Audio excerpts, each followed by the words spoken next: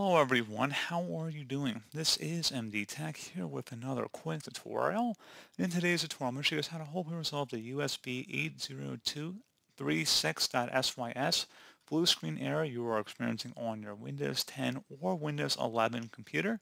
So this error is typically associated with USB ports on your computer, and the stopcode error reads that it attempted to write to read-only memory. So this should hopefully be a pretty straightforward process here, guys. And without further ado, let's go ahead and jump right into it. So all you have to do is open up the search menu, type in Device Manager.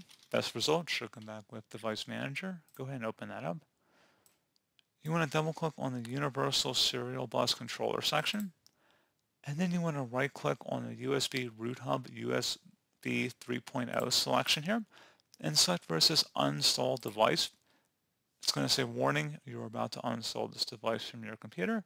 Select Uninstall.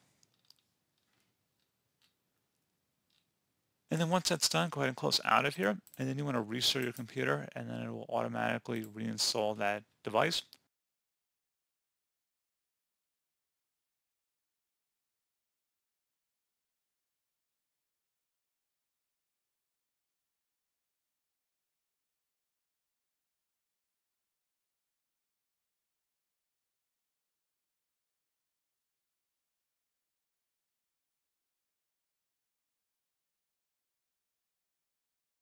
And then hopefully at this point your issue has been resolved. If you're still having an issue, something else we can try here as well. Open up the search menu, type in CMD, best match, should come back with command prompt. Go ahead and right click on that and select Run as Administrator.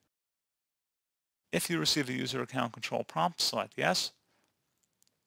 And now into this elevated command line window, go ahead and type in SFC, followed by a space /scan now. Scan now should all be one word attached to that / out front. Hit enter on your keyboard to begin the system scan. This will take some time to run, so please be patient.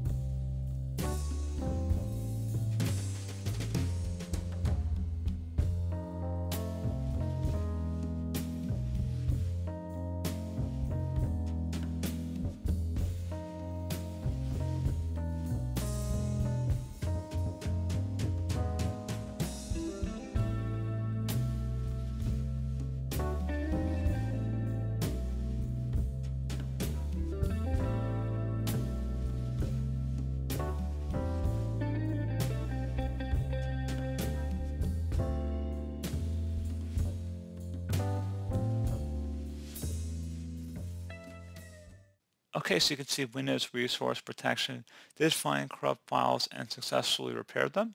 So at this point, you want to go ahead and close out of here, and you want to restart your computer.